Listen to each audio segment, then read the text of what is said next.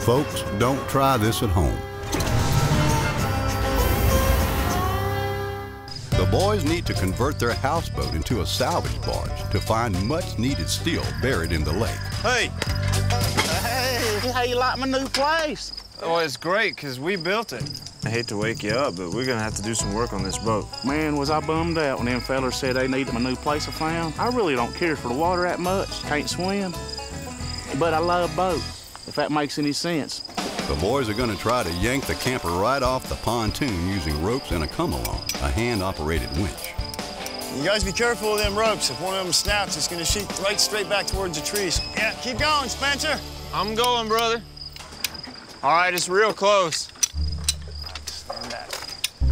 The tension is so tight on that come-along, if it snaps, it could cut Spencer's head off. There he goes. Watch out! Oh, yeah! When it went and kaboom, son, that was fun. That made my day. It's still good and secure. It's survivable. She's solid. And we need to build the crane right here on top of it. We'll have to anchor it to these two corners. Eugene's plan is to install a crane arm so they can haul up any metal they find in Lake Fontana. The boys will deck the boat and mount the crane arm in the center for the best balance. I believe Tin Can work's done here, fellas. Good to see you. Yep. Yeah, I'm not surprised Tin Can took off. That guy is allergic to work. See you, brother! See you later. As Tin Can skedaddles, the boys scour around for a crane arm. Something like this would be perfect. It has a winch, you know, it has a boom, and this one's even extendable. This arm has everything we need, but it's just too big and heavy for our boat to handle. And we need just exactly that, but a lighter gauge.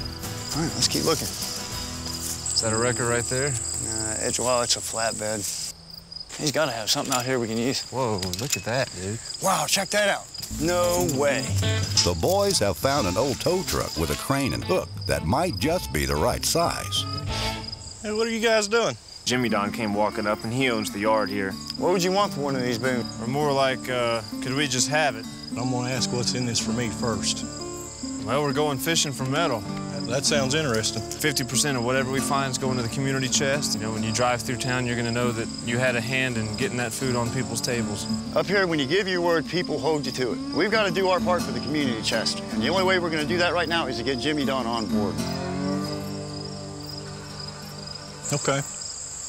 All right, we can do something. Yeah, I'll definitely lend a hand. I'm just relieved that Jimmy Don helped us out. He didn't have to.